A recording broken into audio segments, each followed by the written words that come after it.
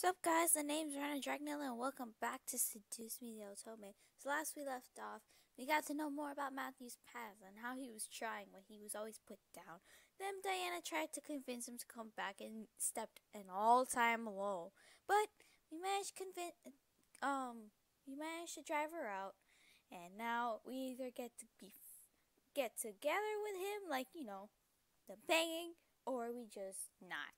And I'm that type of girl where just like bang me. So why don't we just go on with the smut now, shall we? I could seduce me. Yeah. I couldn't believe the two words that came out of my mouth. It made the most sense to tell him yes. I needed him. I wanted him. Those two words must have made something in him finally break. If you guys don't want to see all the smut, which I'm pretty sure you all do, you could just skip this. Matthew gently wrapped his arms around me and went back to kissing me passionately. I could feel the energy was about me, making me open one eye to see blue light glowing around us. When the light subsided, I was in my bedroom on my bed with Matthew above me. I stared as Matthew held a look of both lust and love. My heart skipped a beat simply from his gaze on me. This was okay. I wanted to see all of him and give myself to him. I gently guided his head to me, kissing him slowly, bringing him further into the mood. Matthew laid both his hoodie and his shirt off and tossed them to the side before cradling my head in his hands and kissing me deeply. I felt heat rise in my body, making me undo the tie underneath my collar and release the buttons on my own shirt. Quickly, I removed the shirt and vest, making Matthew stop kissing me and stare in slight surprise. I was simply in a bra, but I could feel a blush invade my cheeks. My shy side began to fester in my mind. Did I really want this? To undress before a demon? No, this was the man I loved, and yet I felt my innocence drape over me in almost shame. I needed to fight it. I quickly rolled both of us over to where I was sitting on Matthew's lap, staring down at him. Matthew sat up, looking up at me with one of the most sexiest smiles I had ever seen. So we're gonna be top. Okay, that's nice. Okay. Matthew pulled me close, knowing I was still shy, and began to kiss my lips over and over. Each kiss was his promise to keep me safe, keep me comfortable, love me. I kept my arms wrapped around Matthew, taking each kiss he gave and giving my own kisses in return. I didn't know if it was the fact we were both top nude or maybe I just craved his touch, but I didn't want to let him go. However, as he held me, I could slightly feel the shiver of his hands. Was I his first? He wasn't going to tell. He wanted me to enjoy this moment, but was afraid of screwing up. His shivering hands showed me his emotions perfectly. As he laid me down and knelt over me, Matthew smiled and finally embraced me as we both desired. The pleasure between us would be heaven. We'd go through it together. I closed my eyes and gave myself to Matthew. My body, my mind, my soul, it all belonged to him as he held me. His body, his mind, his soul, it all belonged to me as I gave into his embrace.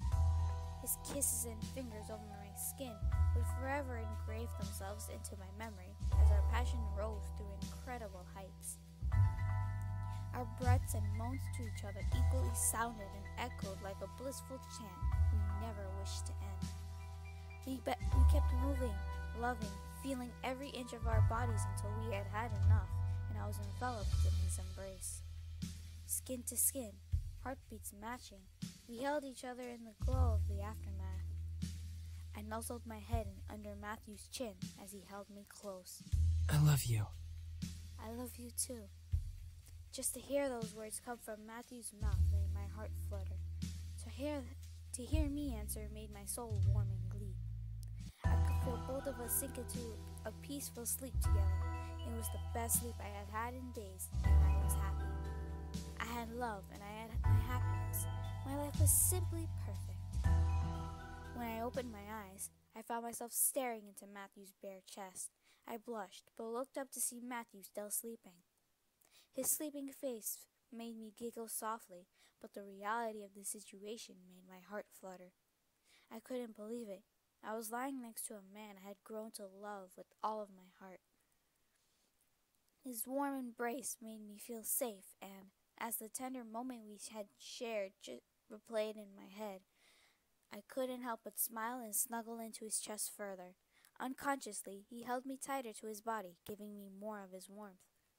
I didn't want to move, but then my core suddenly tightened and made me sit up without waking the man next to me. I felt my legs move and bring me to my balcony window, where I opened the glass and stepped out onto the patio. Damn it, Diana! I stared wide-eyed at Diana, who sat cross-legged on the railing of my balcony with her glowing red eye stare upon me. I opened my mouth to object, but Diana stopped me.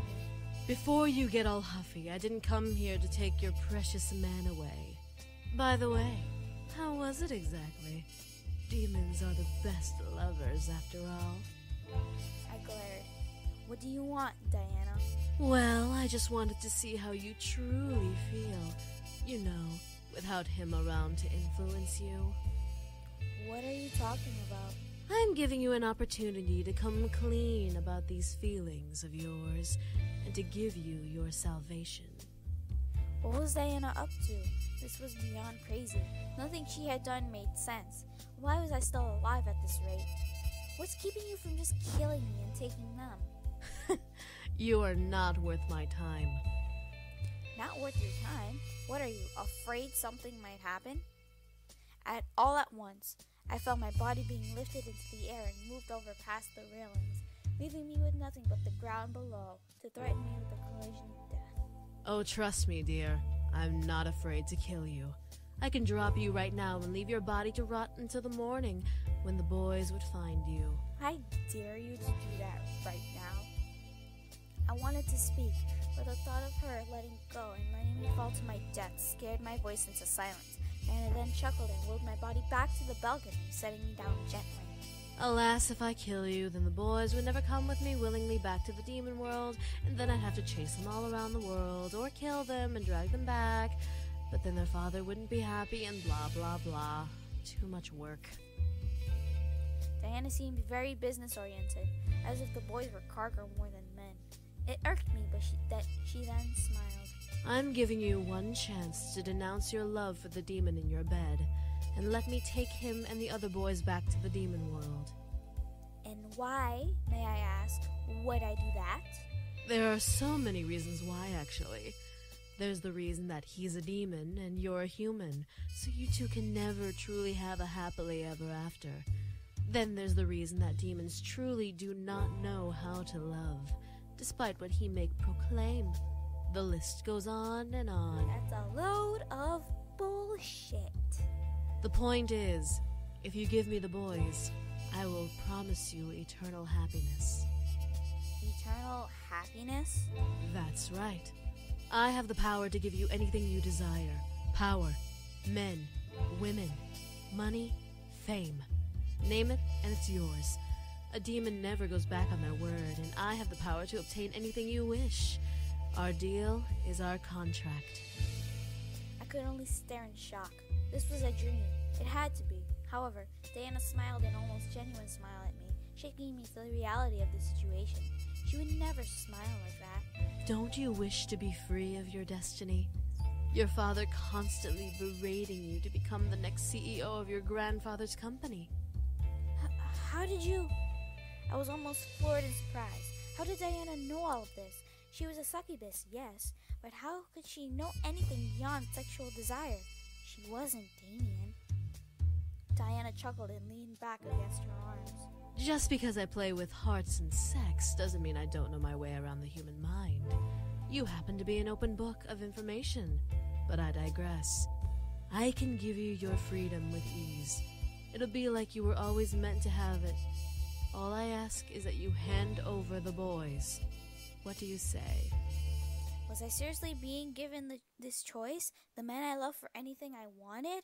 A demon like Diana was powerful enough, yes, but did I even want to consider giving up the man I loved? Hell no! She must have been crazier than I thought. I glared.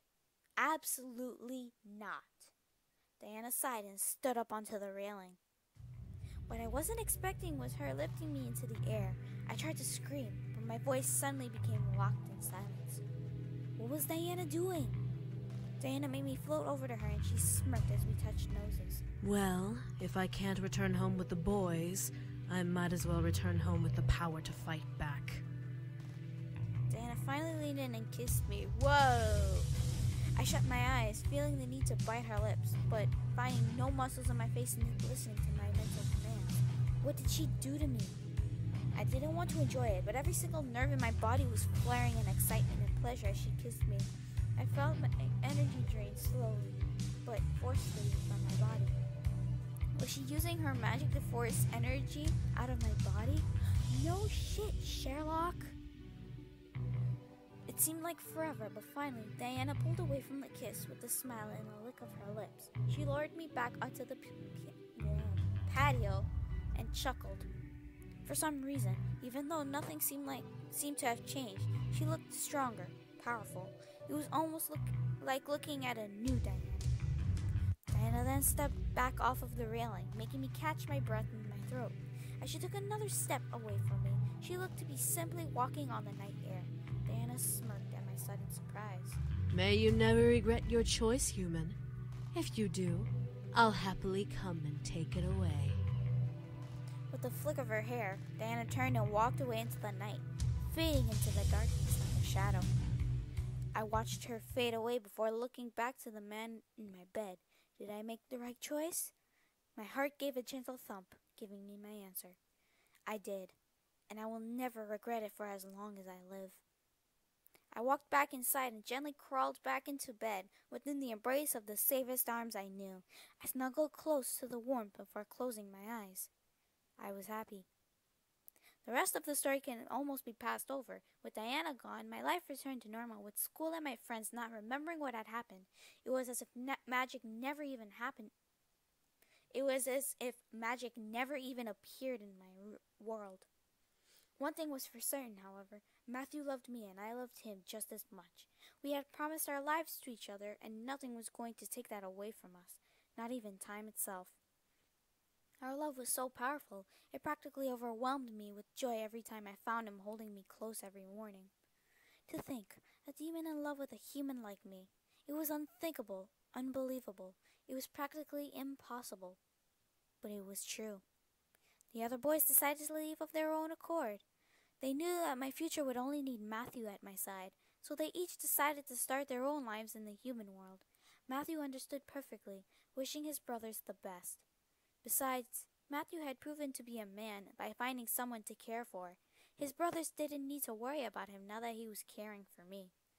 I felt bad as well for being closer to Matthew than the others, but they reassured me that I was okay and that they would remain nearby should I ever need them. I was happy for that. They made me promise, however, that I would love Matthew for as long as we lived.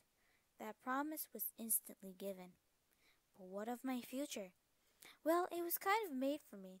Before I graduated, James decided to step into the light of the Anderson Toys Company and, with the help of his demon powers and leadership charisma, he managed to influence not only the entire board, but my father as well, into letting him run for CEO. I was beyond shocked. How James managed to do all that was beyond me, but when the vote was called, James had taken over the company I was destined to have. He vowed to respect the wishes of the late CEO and help the company become an even grander company. For a demon, it was simple to make a company grand. My grandfather would have been proud to see how James helped it shine. With the CEO position filled, my father had no choice but to let me decide my future, which made me happy beyond compare. No longer would I have the future scaring me into a corner. I could choose my life on my own. That being said, I was still scared of where the future was going to take me. What did I want to do? Did I want to help James build the company? Did I want to venture off on my own? Matthew reassured me that he would support me and help me through whatever I decided to do. I was grateful and I would never forget that promise. I was happy and nothing could shake me down from that happiness. One good afternoon, a couple of years after the boys and I had met, I had a moment to myself, so I wandered my house and took in all that had happened as if it was all a dream. The demons, the devils, the magic. It was all surreal to believe. It almost frightened me to think that it could have been all a dream. But the warm feeling in my heart reminded me that it was all real. The demons, the magic, the love I had, all real. I smiled as I held my hands to my chest, relishing the feelings dancing within my soul. I let out a happy sigh before looking up and seeing where I had wandered to. I realized I was standing in the dining room. I stopped at the smell of baked goods. Taking a gigantic whiff, I let the smell of sugar and sweets fill my senses. Matthew must be baking again.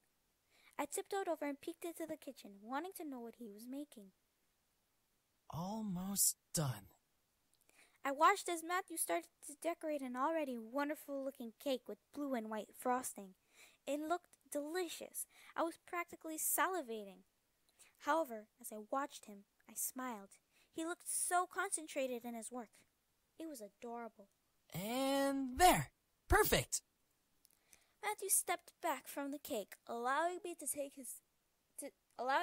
his masterpiece. It indeed was perfect.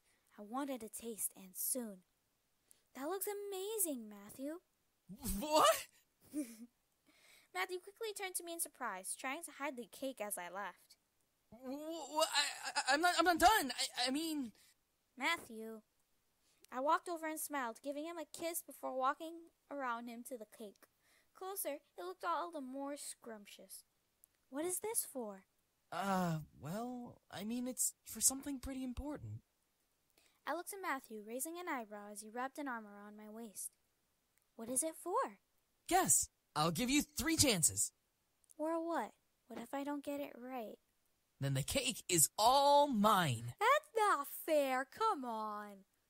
Hey, no fair. Instinctively, I wanted to pull away, but Matthew laughed and dabbed some whipped cream on my nose from a nearby decorating spatula. That is so cute. It's totally fair. Now just guess. Fine. Is it your birthday? Matthew shook his head. Nope. Second guess. Is it an anniversary? Matthew nodded, but before I could cheer, Matthew rotated his hand, gesturing me to continue. Anniversary of? I puffed my cheeks. I could memorize facts and lessons, but dates were bad. Well, I can't memorize facts and lessons. Dates, I don't memorize either. It was like asking a girly girl when her boyfriend's frat party was. Really? Okay. Matthew laughed before he kissed my cheek, making my puffed cheeks deflate. It's the anniversary of when we first met. I had practically forgotten. He was right. It had been a couple of years since I moved in and met Matthew and his brothers. He threw a party last year for it. How could I have forgotten? Time definitely flew. Matthew smiled at me, making my heart flutter and squeak once again. I want to celebrate it every year in a different way. Next year will be something extraordinary. For now, though, this cake will do. I quickly pulled Matthew's head down with my hand and kissed him sweetly, wanting to show my appreciation with a kiss. He stared at me as if his greatest wish had come true. I fought back a giggle at the sight. Matthew gently pulled me to him, hugging me to his chest. I nuzzled into Matthew's chest, hearing his gentle heartbeat and memorizing its tempo. I love you. I love you too. Before I could finish, suddenly the cake, which had been sitting silently and peacefully on the counter, exploded into a giant mess on it. Matthew, luckily, was quick enough to pull us back before we got hit with flying cake pieces. What the? I looked at the cake to see a very mischievous little creature standing over the cake, triumphant at what it had done. Simon, why? You ruined the cake! I began to laugh as Matthew grew red-faced. Simon Tabby! I quickly rushed over and grabbed Simon, who made a squeak noise in my hands. I was still giggling as Matthew came over and glared daggers at the white doll covered in cake. To calm Matthew down, however, I stretched up on my toes and kissed him softly on the lips. Matthew stared but kissed back, not wanting to let me go without a kiss of my own. love you, Matthew. Matthew sighed before smiling at me, finally calm. I love you too. I didn't want to wake up if this was indeed a dream. I felt light as a feather, not wanting to ever let go of this man in my life. There were no words that could describe the emotion within me. The emotions within me. I felt joy, happiness, ecstatic, high, all at once. Here I was, with the man I would be with forever, with the cake I would delight in, even in pieces. I gained the heart of a demon, no, of a man I loved. I vowed to cherish him and love him for the remainder of my days and beyond. Could a demon love a human forever? I knew Matthew would, and that was my happily ever after. Woo, we finished Matthew! Okay, quick pointing this out. See this letter here? I'm about to show you something. And I'll show you the password sometime later. Skipping that. Alright, so the bonus here. Let's click on that. What is the angel's password? So the letter that I pointed to you that you get at the ending, you have to do all of the routes, and you get all the letters, and they're going to be jumbled. So you have to unscramble the words, and you're going to get this. Transform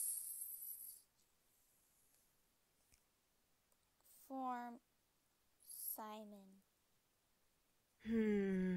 This house seems a bit much for one person. So this short, I don't want to spoil anything, but since we saw Simon, Tabby, and Matthew's route, I decided to do this extra for you guys.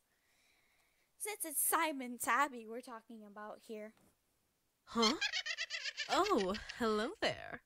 Aw, aren't you adorable? What are you doing here? You don't seem to be just a stuffed animal. Also, this extra is actually important for when I'm going to be playing Seduce Me 2 in Matthew's route. So, yeah. Well then, you seem interesting enough. Might as well see your true form. What the? What did you do to me? Oh my god, Simon is a human now! That's so cool. I released you from your smaller form. So much magical energy shouldn't be shoved into just a small toy. You changed me? Why? Because you shouldn't be forced to live as just a simple stuffed animal. I merely wanted to help. Well, now how am I supposed to sneak around? I'm too big now! Wow. Don't get fussy with me. You can transform back at will. I merely unlocked the door to that form. You're weird. What he said? So much for generosity. I just want to get this over with. So many technicalities. Don't give me that look. If anything, this is your fault. This is Kay, everybody. Kay, and she does not talk. Don't give me that silent treatment. I don't want this, but if this romance story needs another villain so badly, then I have no choice in the matter. However, I will come out of this victorious one way or another. I will not let my kingdom fall because of this stupid story. And we're gonna see that in the next game. No, but just gonna finish all the routes necessary first. Stubborn. As expected of you. You're as heartless as the Demon Lord. We know nothing about Kay, so I don't know how to back you up. So I don't know how to back Kay up because I have no idea who this person is, and I haven't really seen her talk or anything. You should probably excuse yourself now. The human will be here soon, and I want to make my entrance without you hovering over my shoulder. This isn't what I want, but that's how the story is written. Congratulations. And that's the end. So I hope you enjoyed that extra and Matthew's route. If you like this video, give it a thumbs up. And if you want to see more of my videos, then subscribe. So I'll see you guys all in the next video. Bye!